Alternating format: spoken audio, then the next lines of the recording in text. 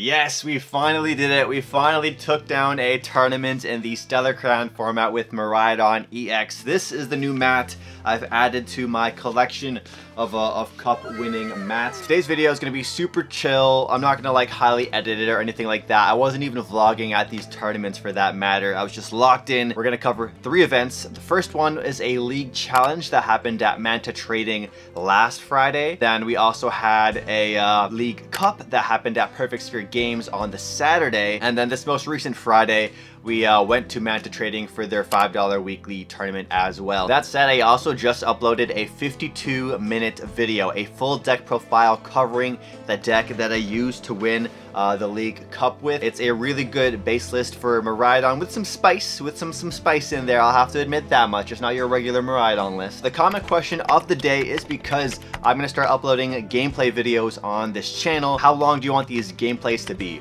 I asked on Twitter and Instagram, and a lot of you guys said 3-hour gameplays. Some of you guys just said yes in general. Do you want 1 hour, 2 hour, 3 hour gameplays? All the games are going to be at Arceus rank, the highest rank you can play at in the Pokemon Trading Card Game Live. Tournament number 1. This took place on, I believe, September 27th. Here is the exact 60 card list that we played for this first Pokemon League Challenge tournament. This is my personal build of Miraidon. I've been really enjoying Regieleki VMAX in my Miraidon list over the last couple of months over the summer. And pairing that with Pokemon like Luxray V was really annoying. Now we have the power of Raikou V with Area 0 Underdepth for some bigger attacks. But anyways, round number 1, we played against a player Josh, fellow Filipino as well. I love playing my fellow Filipinos. There's so many Filipino players in the Toronto area. It's really cool to see. I'm half if you guys didn't know. Round 1, we played against Josh, and Josh is known as a Turbo Lost Zone player. He was playing Dragapult EX, and Dragapult EX is a scarier matchup for Miraidon EX. It's basically like a 50-50, and it really just depends on who can draw better or who has better text and stuff for the particular for that particular matchup. So it's typically a 50-50. Dragapult's usually really good at taking those big 4 prize turns. Miraidon is just really good at being fast and being vicious and attacking what it wants, like a Dreepy or a Pidgey or a 2 prize Pokemon on the bench. This was a really close matchup against Josh on Dragapult EX. I ended up having I had basically game in hand. I had so many ways to win game in hand on my second last turn. However, Josh hit me with the fattest Iono possible. His Iono threw away like my boss's orders and all my good stuff to the bottom of the deck. And so when I drew my new hand off the Iono, which was like Iono to 2, it was crap. I just drew really crappy cards. So like, oh man, I'm cooked now. I can't win anymore off that Iono that he hit me with. So he was able to set up a big 4 prize turn board wipe,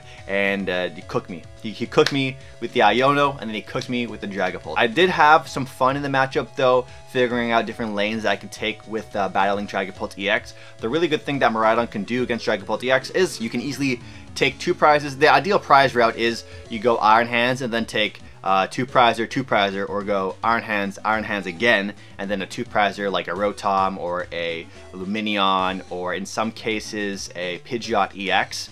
However, I wasn't able to get the Iron Hands play off. I believe I prized Iron Hands, and I was like, oh, well, I'm not going to be able to amp. So instead of making a weird, awkward prize trade, I think I decided to just like, I either squawk attacked or I just attached for turn and didn't attack, because you have to also be careful with their deck if they are playing like the Dust Noirs and stuff like that, and then you can put them in a really good scenario. Some other things I probably could have done in the matchup was like set up my Radiant Greninja earlier for some more extra draw outside of my Mew restart in Fleet-Footed, because when you do get hit with those Ionos, you really want to be able to use like Pheasantipede, Mew, and Greninja to draw out of your low hand size. So we start off this tournament with a 0-1 record, losing to Josh on Dragapult EX. One last thing I left out about the Dragapult EX matchup is Josh probably knows I'm playing Miraidon. Like, most people know I'm playing Miraidon, so a lot of players will, like, even if they'll win the coin toss and it's sometimes more optimal for them to go first, they'll just go second to take away my strong powers of going second and being able to like go for big knockouts or just donk them. So I basically, in this entire tournament, I believe I lost 5 coin tosses. I lost 5 coin flips in a row until the very last round. Raging Bolt, we ended up going first, and we had a really awkward start. I actually took a photo of the opening the opening hand. It was really hard to see. We ended up with a dream hand if you win the coin toss and go second. But because Raging Bolt, of course, also always wants to go second, they're going to happily take it away from a Miraidon player. We have the Squawk start, we have the rescue board, 2 lightning energies, 2 electric generators, a switch cart, and Arven. This is the dream turn 1 start going second. Only thing that could make this better is probably having a nest ball in there. But in this case, I would just Arven for the nest ball since we already have the generators in hand. It was a beautiful hand to see when reality sets in and you know you're going first and you're gonna have to squawk away every single card. That felt horrible. For this particular tournament, I was testing 2 Squawkabillies. So I actually drew, I drew into my other Squawkabilly for turn. Bruh. So bad. So bad. I was like, wow, I'm getting punished for testing 2 Squawkabillies. And that's the reason why you don't play 2 Squawkabillies. But it's just rare that you have such a cracked out hand you have to squawk and seize away or squawk and squeeze away. Somehow, my opponent ended up having a bricky game as well. They started Teal Mask Ogre Pawn and they weren't able to set up a Raging Bolt till the second turn. So even though I had a really bad start and had to squawk and squeeze my beautiful hand away, they were just hard bricking as the Raging Bolt player. They weren't able to get the turn 1 attack off, so I was like, whew, I'm so thankful that happened. I ended up drawing into a Raikou per turn, and then I ended up, I think, just even motivating, or maybe I attached and retreated into my Raikou. But basically, the big thing I can remember from this matchup was how badly my opponent was bricking and how painful my start was. And although I had that painful start, I was still able to clutch it up in the end with the help of Regieleki VMAX, because my Regieleki VMAX was what allowed my Miraidon EX to swing for 250 into the 240 HP Raging Bolts. My Dragon Bolt EX opponent for round number 3, they chose to go second, and this time we were actually able to set up a pretty good board state turn 1 with the help of Miraidon, Squawkabilly, and the Regieleki Vs. The really nice thing that my deck has is turn 1 pressure going first, because your average Miraidon deck doesn't have any way to really benefit from, setting up Pokemon with Tandem Unit to evolve, because they're not playing evolution Pokemon. But because we went first, we were able to set up that turn 1 Regieleki V, so we can turn it into a VMAX on the following or later turns in the game. And that damage boost is really useful, and also being able to use my attacks from Regieleki V or my Zeraora attacking into their 50 HP Pidgeys was really handy as well. So they weren't able to evolve into Pidgeot at all, and eventually they were just living on the Dreepies, and my Iron Hands EX was able to just amp those Dreepies and thinned out my deck so much that my generators were definitely cooking that matchup. Round number 4 is where things get dicey. They get really close. We were playing against this this ancient box, not ancient box, it's like our ancient EX box player that features Pokemon like Gouging Fire EX along with Roaring Moon EX. So a very spicy kind of homebrew list, and there was a point in the game where it was looking real bad if I wasn't able to hit my last generator for that extra energy for my last attack of the game. But basically, I needed to hit 290 HP, which is a tall task, especially for, any basic Pokemon. But because of the way my opponent played, they had to go full wide with their bench, and so they went 5 wide, and I basically went full 8 wide, and I had my Zapdos on the board as well. The math checks out to hit that 290 perfectly. You got 8 on my bench, 5 on yours, plus the 20 for the Raikou V, plus the 10 for my Zapdos. So I was able to swing for that juicy 290 and one shot. I think I prime captured it.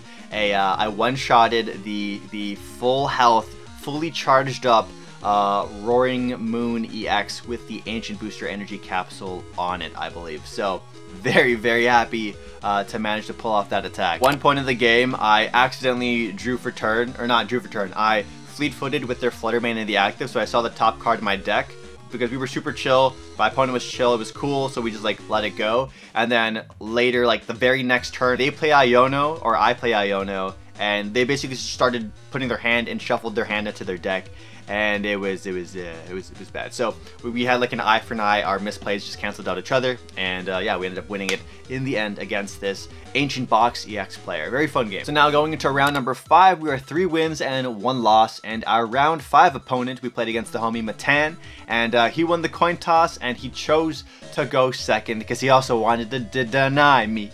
Everybody wants to deny me that turn 2 big swing. I was like, at this point, I should just expect to go first, so I should just put Magnezone V-Star and V in my deck. So I went first. I had a really strong opening start, like my Miraidon deck will typically do, because it's built for really strong consistency. So set up really well. My opponent Matan didn't really set up too well, and we just did amp you very much 3 turns in a row, and that was that. On to round 6, we played against a young player, Parker, who's been really enjoying ruining people's days at Pokemon card tournaments with variety of control decks. So Parker's been playing like Pidgeot EX control and like this Mimikyu control style deck, along with having like the Cornerstone Mask Ogerpon in there too. So he's playing some diabolical evil control decks. I finally won my very first coin toss of the day, and of course it's against the control player Parker, and he opens up Mimikyu and stuff, and I was not able to turn 1 dunk him, unfortunately. I ended up making a couple you could say major misplays, because there's really no small misplays when you're playing against control.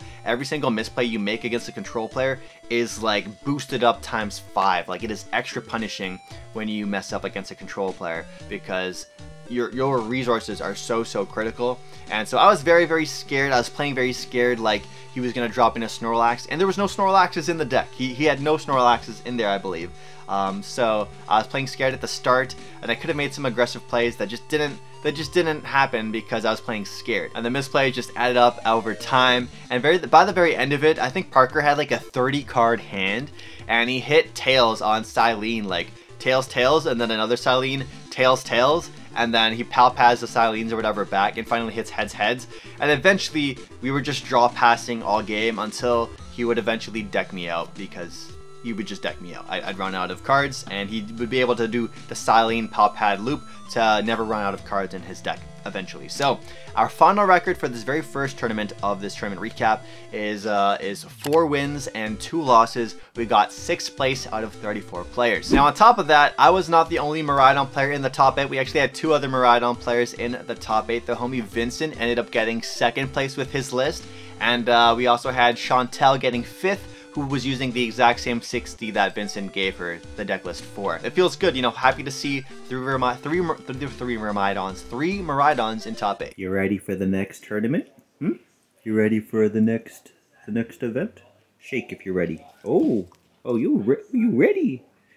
You ready? Oh yeah, you are. So tournament number 2 was at Perfect Sphere Games. It's just like a really small hole-in-the-wall shop. It was so small that it was just like 8 people only. Best of 3 for each of the rounds, and we had to play 3 rounds in total. Really well run event. The staff there is very friendly, and just the community there was also very friendly and inviting. And we actually saw Chantel there as well, fellow Miraidon player, but I don't think we ended up playing her at all. So let's get to the round or second tournament matches. Here is the exact 60 card list we used for this particular tournament, if you guys want to see what we played. And this is again the 60 card deck I did, full deck profile on my channel. So round 1 we played against, I forget his name, shoot, but we played against a player who will typically play Charizard. I've seen this player play Charizard so much, so seeing him I was like, oh gosh, I feel like he could be possibly my like #1 opponent, my rival for this tournament. So I'm like, I hope I don't hit him round 1, and I hope he's not playing Charizard. Sure enough, I hit him round 1, but he was not playing Charizard. So he was playing Raging Bolt EX. For game 1, we won the coin toss. We chose second. They started Teal Mask Ogerpon, and they really didn't get to do anything at all. And on my opening turn, I set up real nice, and I was hitting my generators, and basically I had full board, full bench, did squawk, did my full typical turn 1, and by the end of it, I was able to use my Miraidon's Photon Blaster for the 1-hit KO on his single Teal Mask Ogerpon. Going into game number 2, and also for this particular tournament, remember how I mentioned I was playing 2 Squawkabilly in the previous tournament? Well, this tournament I took out one of the Squawkabillies and I put in the Iron Thorns EX. So Iron Thorns EX is the Pokemon I actually started with turn 1 in my hand, and I was like, okay, I guess we're just gonna go for the Thorns angle. And so we did our whole Miraidon play, set everything up, and then I made sure I dropped my Iron Thorns in at the very last bench spot. I used Switch Cart, brought in my Thorns, left him in the active, and said, good luck, have fun with no abilities. And then I think he was able to, on his second turn, he was able to Iron Bundle, but the first turn he wasn't able to Iron Bundle. But yeah, basically, I got fully set up, my Regieleki Vs turned into the VMAXs, and we cooked, okay? We just cooked. He never attacked a single time, and we finished the 2 out of 3 set in 25 minutes, so we had 25 more minutes to spare. On to round number 2, we played against a deck that I was not expecting to see at all. We played against Great Tusk Mill. Yes, Great Tusk Mill. This was also quite an interesting game. Game number 1, it was really quick. It lasted like 5 minutes. I whiffed the turn 1 donk on him by 1 energy. However, on my second turn of attacking, I was able to get the KO with my Zapdos onto the Mimikyu. And then onto game number 2 against the Great Tusk Mill player. I really messed up and I started Iron Thorns for like no reason. I just basically stalled myself out a couple turns because I was like, let me slow him down just in case they go like the Rotom V angle. And I ended up taking all my prizes, but my poor opponent was only able to mill extra cards 1 time. He got to play the Sada for like 1 turn and that was it. And every time he used his Great Tusk Mill to attack, he would just mill 1 single card. He just ran away with it, and we also had about 25 minutes left after. So I got to scope out the competition, which is something you really should do. If you finish your matches a little earlier compared to the other players, take some time to watch the other games, especially near the ending portions of the tournament, so you can see what your opponents are playing, so you can have a better judgment call if you're going to go first or second into them if you do win the coin toss, and you're going to also be able to scope out particular tech cards they have in their deck, which might become important in your own matchups against them. So game number 3, we played against a subscriber playing Dragapult EX.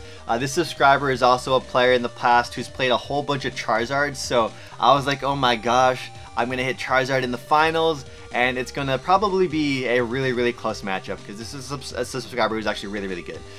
So he flipped over the Dragapult cards, which I was expecting because I was able to scout out the previous game that he was playing. For game 1, I really did not let him get to play at all. I just did Ampy very much 3 turns in a row, and I just kept getting boss off my prize cards or drawing into boss off my deck. So I just did Amp, or I did like an Amp, but then took a 2 prize or like a Pheasantipity or a Rotom or something like that. But really quick, evil, quick game 1 for match number 3 in the finals. For game number 2, they were having a rough game as well in terms of setting up.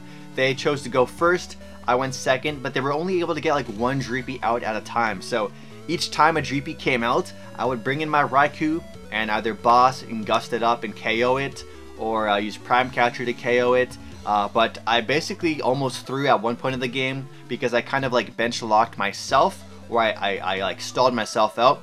I really didn't need to have my Mewtwo EX on the board for the big bench bonus damage. Just not really a play I need to go for in the Dragapult matchup, especially earlier on. So my opponent was able to stall a couple of turns, actually, I believe 2 full turns, by just using Counter Catcher on my Mewtwo, and it was just dead drawing out of, like, I couldn't draw a way to switch out of a Mewtwo. Eventually, I drew into, I think, my only copy of DTE, and then I could just attach it, retreat my Mewtwo back, and then keep swinging.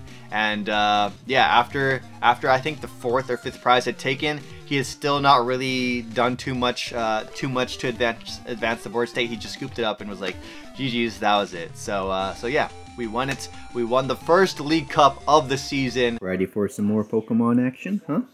You ready? Here you go. Here you go. Oh. She loves tug-of-war very much. Now on to the last tournament to report on for this tournament report vlog. We have the most recent Friday $5 weekly local tournament at Manta that just took place. This was a 39-player tournament with 6 rounds in total, and for this particular tournament, I decided I wanted to test around some of the different counts of cards in my deck. I decided to go down to 14 Lightning and 2 Double Turbo Energy, and I also decided to include the Iron Thorns EX back into my list, or keep it in, you could say, but I put in a future booster energy capsule as well. That way I could have, you know, Arven usually will grab you like a switching card of some sort. Some of the times like a switch card or a rescue board. There's a lot of times your opponent will want to stall you out and gust a Iron Hands or an Iron Thorns into the active. So by having cards like Arven that can search for your future booster energy capsule, you're able to quickly move that thick lightning Pokemon out of the active and onto your bench. So round number 1, we played against Matan, who was the Dragon Ball EX player, I believe from round 5 that we played against the previous week. Also, it was Matan's birthday, and Matan also brought everybody like birthday cake. So happy belated birthday to Matan as well. But yeah, we played against Matan for this tournament. He was on Terapagos EX. This version of Terapagos was very unique. It was a defensive build. So he really focused on getting those Bufalons set up as quick as he could. This matchup, we had a very rough start. So I lost the coin toss. He chose to go first. I had a bricky start. It was bad. I think I had like Iron Hands in the active, which is like the worst case scenario. And I didn't have a supporter at all. I don't think I played a supporter till like the very end of the game. But long story short, for this first matchup against Matan on Terapagos EX, I prized double Raikou. Raikou is my main attacker in this deck. I have Heavy Ball too, but I prized a Heavy Ball. I prized Heavy Ball and double Raikou. I had no way to attack with my main attacker. I would have to rely on my Miraidons or my Regielekis. And I wasn't able to start the aggressive plays I would typically do against this kind of deck. So Matan beat me. He cooked me. He got his revenge on me from the previous week. So GG's Matan. Round number 2, we have the Miraidon EX mirror match. This was a really fun match. I love doing the Miraidon EX mirror match. I take a lot of pleasure in it because it's like, who's the real master of Miraidon in this scenario? And because we have our Regieleki VMAX in our deck, I believe we are favored in the Miraidon mirror match 60-40, which is crazy to say, you know, being favored in a mirror match. However, when you're like special cards, your special sauce in your deck just help you in the mirror match, it's technically kind of like teching for the mirror match. So we played against Chantel for this matchup, and Chantel was using Vincent's list. Vincent is another Miraidon maniac who's a top player, I'd say, in the local scene, one of our better players, who also likes to play Miraidon a whole bunch. The huge thing in the Miraidon mirror match is, of course, the coin toss, and this coin toss, I also lost. Our losing streak of coin tosses does continue for the Miraidon mirror. I was forced to go first, but I was like, hey, you know what? No big deal. I'll do my thing, which I did. We set up the Regieleki V so I could evolve it into my VMAX later on. And yeah, Regieleki VMAX was the big MVP in this matchup. We were trading knockouts back and forth. However, because I had Regieleki VMAX, my opponent was specifically not like going big on their bench. Instead, they were hitting their generators and hitting them consistently and attaching them to the Miraidon. So the Miraidons were basically like some of the big main attackers, unless the Bravery Charm went on the Raikou and then the Raikou started to attack. So I was able to swing for 260 into the Raikou V with the help of Miraidon and Regieleki VMAX. And by the very end of the game, I had them in a checkmate position where they needed a 2-card combo, but they could only get 1 card by the end of it because they had the Seal Stone very early. On their last turn of the game, I knew I had it no matter what because they had to go for this like boss stall play. And in my hand, I had 3 copies of boss, switch card, Seal Stone, and some other stuff. And I even drew for turn into my Prime Catcher. But basically, I attacked them with my Regieleki VMAX for 310, or not 310, for 200 damage. Or 220, and I just knocked out one of their Pokemon, and there was nothing in their deck because a lot of Miraidon players cut their Raichu. They can't have anything in their deck that will one-shot a 310 HP Regieleki VMAX. So I had to go for this defensive aggressive play, you could say, by attacking with my heaviest HP attacker, the Regieleki VMAX. And yeah, I basically won because of Regieleki VMAX. I went first, and I won the mirror. That usually should never happen, but because we have the sauce, we have the sauce. Round number 4, we played against the homie Sean. He's our resident dark type enjoyer. He really loves Roaring Moon, Darkrai. He's dabbled with Dialga, and we've done a couple of regional events with Sean as well. For this particular event, Sean was playing this like Roaring Moon Darkrai V-Star with Dusknoir package deck. I think it was only one copy of Roaring Moon EX. However, his deck was all about being turbo and fast and hitting those Pokestops and not caring what you hit, because you're going to have those Night Stretchers. You got Darkrai V-Star. So you're able to rescue those Pokemon back from the discard pile and then use your Darkrai V-Star's ability to take 2 items from your discard, like rare candies or Prime Catcher, for example, or Dark Patch. It's a really, really cool turbo deck. I want to give it a try at some point, but unfortunately, I believe I lost the coin toss, and then Sean chose second, and I think I just donked him. I think I donked him on the following turn. He didn't get anything set up. And we played another one, and he beat me in the ones that we did for fun. And but yeah, I took the one that mattered, which is what matters the most, you know. Round number 4, we played against the living legend Little Dark Fury. LDF was playing Golden Go EX. Golden Go EX is a pretty scary deck for Miraidon. It was very, very scary if you don't have Regieleki VMAX to help you out. Having the Regieleki VMAX in our deck helps us in the matchup so much. It allows our Miraidon to swing for 260, which is Golden Go EX's health for perfect math. And they don't have to go wide on their board necessarily, so they can just get around the Raikou V plays that I was going to try and make. So I kind of had to go more all in on our Miraidon EX plus Regieleki VMAX combo. And we had a really strong back and forth. The very first attack that he did to me was he won the coin toss and chose second. So his first attack wasn't an Evo TM, which I was happy about. However, he attacked with his Gimme Ghoul, and then it's an attack that does 20 damage for each heads you flip, and then you just stop when you hit tails. He hit 8 heads in a row. I've never seen anybody hit 8 heads in a row like that. That was just, it was breathtaking. And I'm always having a fun time playing and goofing around with LDF, so I'm really playing up my reactions, because I was genuinely like shocked. It was like 1, 2, 3, 4, 5, it kept going up. People turning their heads and laughing, and basically if you overheard the conversation, you would hear me say, "You hit me for 8 heads in a row for this amount of damage," and everyone's like, "What?" Like 8 heads in a row?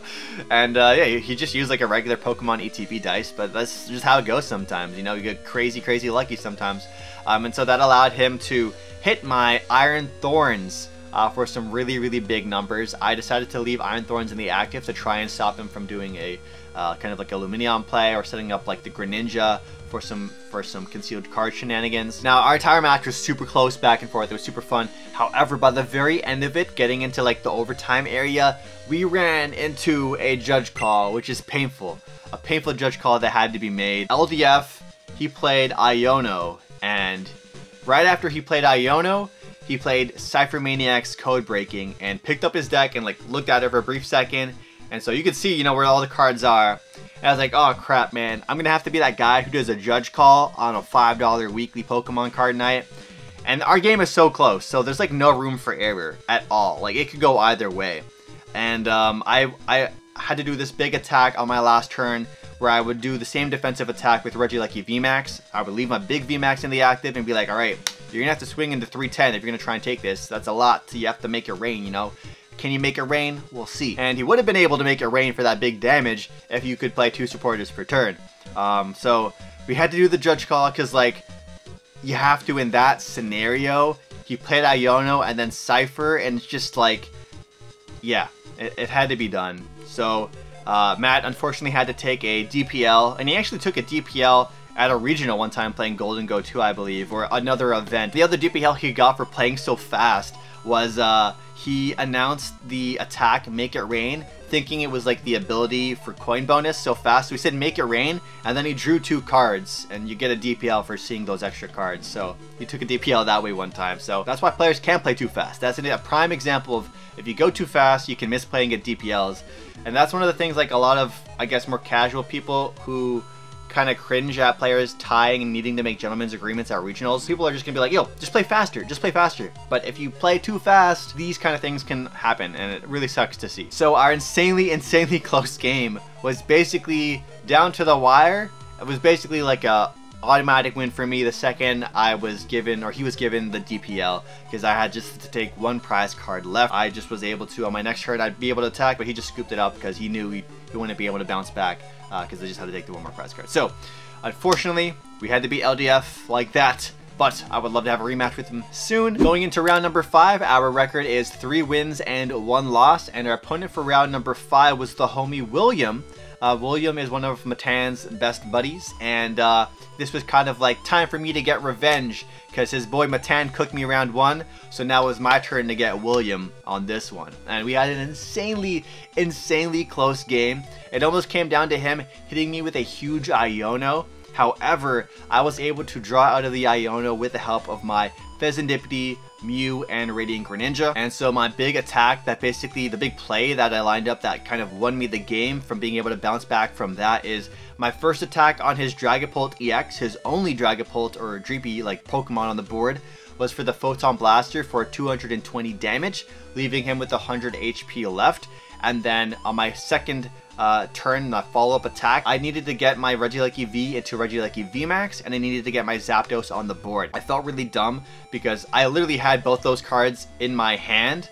I could have played the Zapdos on the previous turn, but I chose not to. So when he hit me with the Iono, I was like, crap, I have to really now dig now and try and get that Zapdos on the board. And then I was also sad too, because my Regieleki VMAX was also in my hand the previous turn, and it got sent to the bottom as well. So I was able to, I think, draw into a Nest Ball. That allowed me to shuffle my deck so my cards would no longer be at the bottom, and I could get Miraidon out, Tandem Unit the Zapdos out, and then I was able to somehow draw into the Regieleki VMAX. Now, I have my Miraidon was knocked out the previous turn by the Dragapult EX. You might be wondering how I was able to hit for 100 damage on this Dragapult EX. The secret sauce, Regieleki VMAX plus Zapdos. So Zeraora swings for 30 damage for 1 lightning, 60 if it's into an evolution Pokemon. So 60 base into this Dragapult EX with my Zeraora for 1 lightning energy. I have Zapdos on the board, that makes it 70 damage plus 10. I have Regieleki VMAX on the board, that's an extra 30 damage. So now I'm swinging for 100 damage for 1 lightning energy. That was the nail in the coffin to seal the deal onto that Dragapult EX. On his following turn, he had a really strong return turn. However, he just wasn't able to close out the game by drawing into a fire energy that he needed. He didn't get to play his crystal, and he didn't draw the fire energy, so I kind of got super lucky at the end there. But a lot of those lists do get very greedy with very low energy counts and stuff like that too, because they rely so heavily on the Arvin and crystal combo. And yeah, my opponent William, he just wasn't able to close it out in the end with the fire energy, so we took it. And it was a very close game. And William even told me that his deck was favored into Miraidon, which I could typically agree with. However, my deck is not... I sound so goofy saying that. I'm not your average Miraidon. I'm not like every other girl. I'm not like every other boy. I'm different. But like straight up, my Miraidon is different because I have the Regieleki VMAX package and I have the Zeraora in there. Most Miraidon players will never touch those cards into their deck. Vincent roasts me all the time for having them in my deck, and he'll never put Regieleki VMAX or Zeraora in his deck. But those were the reasons I won the Dragapult VMAX matchup, and those are also the reasons I win other matches, other matchups as well, along with the mirror match against his 60 card list piloted by Chantal earlier that tournament. I was like, yo, Chantal, tell Vincent to add Regieleki VMAX to the list. Tell him to add the Regieleki. We got one more round left to talk about. We have round number 6, and we are now 4 wins and 1 loss going into round number 6. And my opponent for round number 6, I told you guys, I played 2 people from the previous week at Manta as a rematch for this particular tournament. We played against Parker, the control player, once again for round number 6. And I was like, oh yeah, another control matchup against Parker. Not looking forward to it. I hate playing against control because I don't get to play typically how I would usually play. You have to play so different. This matchup was way closer compared to the first one I had against him the previous week, where I made some really sloppy misplays. This time, however, prizing actually became an issue for me in this. I ended up prizing my 1 copy of Future Booster Energy Capsule, and I had benched my Iron Thorns EX very early into the game so I could prevent him from using Rotom V Instant Charge again and again. That's usually one of the best cards in control decks, the Rotom V. So I figured, yo, let's just drop the Thorns in, and when I go for my Arvin play, I'll just grab the capsule. Didn't do a proper prize check, got punished for it. I had my rescue board in the deck, I had switch cards in there, but my Future Booster Energy Capsule was prized. So Parker was able to steal a couple of turns by just having my Thorns stuck in the active. And then I actually took a lot of prizes this game. I think I was down to my last 2 or last 1 prize. However, every single time I would do some like big meaningful damage on his Pokemon, like a Mimikyu with a cape, a Hero's Cape on it, or his Blood Moon or Soluna that he would bring up. Parker would just be able to top deck or draw at the right time, or just have Penny. So he would keep doing these Penny loops basically taking away all my hard work, all my damage I put onto his board with Penny. It was rough, it was rough. This time though, we didn't go to a very sad end game where we deck out. He was actually able to close out the game by attacking me with his Blood Moon Ursalunas for knockout. So I think going forward, I don't go for these big aggressive plays, you could say, unless I know I'm gonna like donk them in 1 to 2 turns. Taking those press cards is setting up that Blood Moon Ursaluna for success later on. And so in some of these matchups, you can just drag it out to a tie, cannot take any prizes, and then their counter counters are not going to be live. Their Blood Moon Ursaluna EX is not going to be able to do big swings. Like, it was swinging into my Miraidon for one-shot KOs. And it was like, dang, I had Bravery Charm in hand. I could have put it on my Miraidon, but it was not expecting this Blood Moon play out of nowhere. So yeah, I guess Parker is now my local control rival. I keep playing against week after week. So GG's Parker.